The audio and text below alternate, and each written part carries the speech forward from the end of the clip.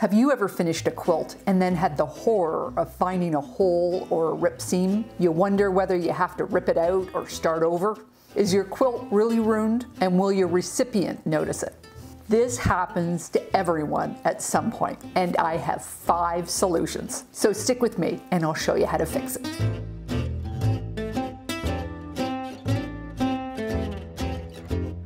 Hi, I'm Karen Brown of Just Get It Done Quilts. I give you tips, tricks, and strategies to help you make the quilt that you want to make. And if you like what you see, please hit that subscribe button. Is there anything worse than finishing a quilt and discovering a hole in it? That marathon of effort and time, and now it's all ruined. First, it happens to everyone. Even experienced quilters have mishaps that they don't notice until the end. Secondly, all is not lost. In fact, it's another opportunity to add personality and texture into your project. Unraveled seams are probably the most common mistake, and it occurs mostly at the edges of your quilt or where your seams intersect. In quilting, we do not backstitch because it adds bulk to your seam and it can often chew up your fabric.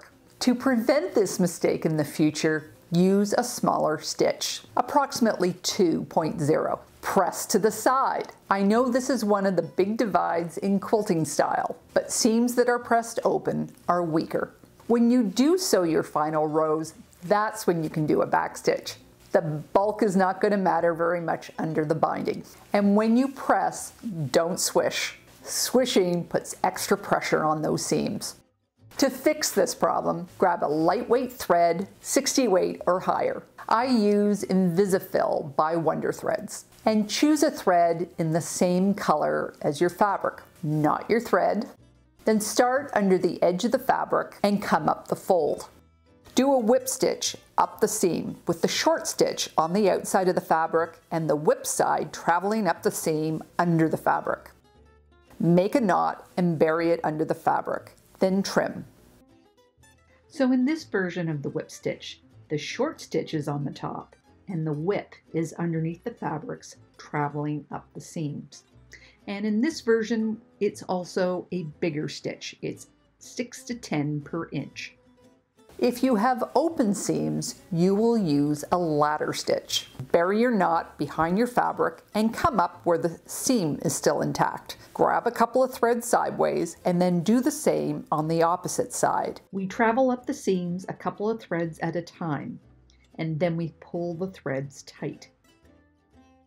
And it produces a nice flat seam. This is also an opportunity to add decorative stitches. I will often do a cross stitch here with embroidery thread. You can choose to use thread that blends or contrasts. Your choice, and I call them quilt kisses. You could also use a decorative stitch with your sewing machine, but test on a practice piece first. And remember that this result will show on the back of your quilt. Fraying seams is a really common mistake in beginner quilts. It happens when the fabric is sewn too close to the edge. It can also happen when the seam allowance has frayed too much before the quilt top was quilted. To prevent fraying seams in the future, practice making a perfect 1/4 inch seam. This means accurate cutting, straight sewing, and a really good ironing technique. And I have a video on all 3, and I'll leave that link in the notes below. Trim, don't pull your threads. It's hard to resist, so keep those snips close. I have 3 separate pairs in my sewing room so I won't be tempted. And store your quilt top with the wrong sides together to avoid friction. To fix this, if there is minimal fraying, you can roll the seam over and whip stitch like in part 1. It's best if you start several stitches before the fraying and end several stitches after. If the fraying is more severe, you will need to add some structure. Take a piece of fusible like stitch witchery or interfacing.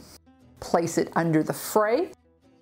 Then using a piece of parchment paper, to avoid getting glue on the faceplate of your iron, press. Keep your iron over the fray long enough for the glue to melt. Then let it rest to set. Next, you need to add reinforcement stitches. Simply darning by hand works well, but often I just use my sewing machine.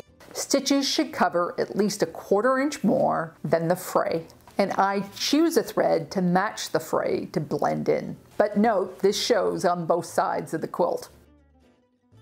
You can add quilt kisses or other decorative stitches as desired. Bigger frays that expose the batting or frays on open seams should be treated like an open hole that will cover in part 4. Slice cuts are when your fabric comes in contact with an open rotary blade or the tips of your scissors. Unfortunately, since it's a clean cut, that is, there's no raggedy or raw edges, these can be easily missed until the whole quilt is together. You can prevent these kind of cuts by making it a habit to close your rotary cutter. I know that's easier said than done. And keeping your sewing space clear. Make it a habit to tidy up your tools and fabric often. And this is not hard to do if you have organized your space into zones. See my video on how to organize your sewing space, part 3. You can follow the same process to repair a frayed seam. That is, using a fusible to hide the cut and fine darning to reinforce the fabric. However, depending on the design of your quilt, you may take the opportunity to add more surface design with raw edge applique. You can use squares, diamonds, rectangles, hearts, and other shapes. You can even use prints if you want. And if you make several patches and spread them out over your quilt, no one will even know that you are hiding a mistake. Make your patches by fusing your fabric to a lightweight fusible web and cutting out your shapes. Then place as desired. Then fuse them in place with a hot iron. Reinforce every shape with stitching, either with plain stitches around the edge or add a design.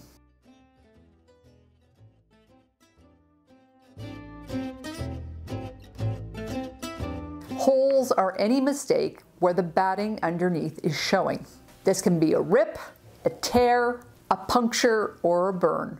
These are accidental mistakes, so there's no real prevention. And it's very important that they are addressed as quickly as possible, not to damage the batting underneath, which leads to a whole nother level of repair, which I will talk about in a second. You will need another piece of fabric for this repair. It can be the same, similar, or contrast entirely. In my interview with Ellen Simon, she had tips on how to match discontinued or older fabrics. I'll leave a link to that interview in the notes below. So you can place the fabric under the hole and darn it like in part 2.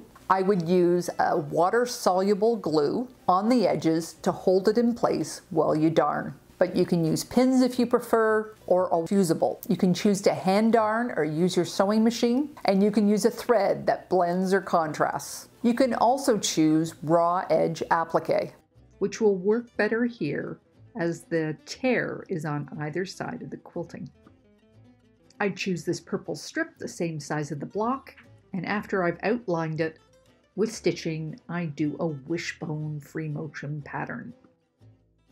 You might also try turned edge applique. On this old quilt top from my last video, I found a burn hole after the top was finished. I took one of my paper pieced hexies, sprayed it with starch, gave it a good press and let it dry, and then removed the paper and the basting. Then I stitched it over the hole with a whip stitch. If the batting is damaged, trim away any damaged fibers. Then trace out the size of the hole, and with a matching piece of batting, cut out that shape. Depending on the size of the hole, you may choose to secure the new batting to the old with some fusible tape or a couple of loose stitches. Then repair the top, and if necessary the back, with one of the previous methods. Just a few more things. We stress out about mistakes, but many times they are barely even noticeable. Take a look at this old quilt top from my vlog number 11. Can you see the hexie patch? I know it's there and I can barely see it. For all methods, if you originally used a pre-washed fabric, use pre-washed fabrics in the fixes. And note that these tips are for repairing new quilts, not older, well-loved ones. Check out the link to my video on all the mistakes I made while making my sugary dew quilt and how I fixed them. And there's one there to my interview with Ellen Simon. Links to other videos that I've referenced are in the notes below. Don't forget to subscribe. Take care, and I'll see you next time.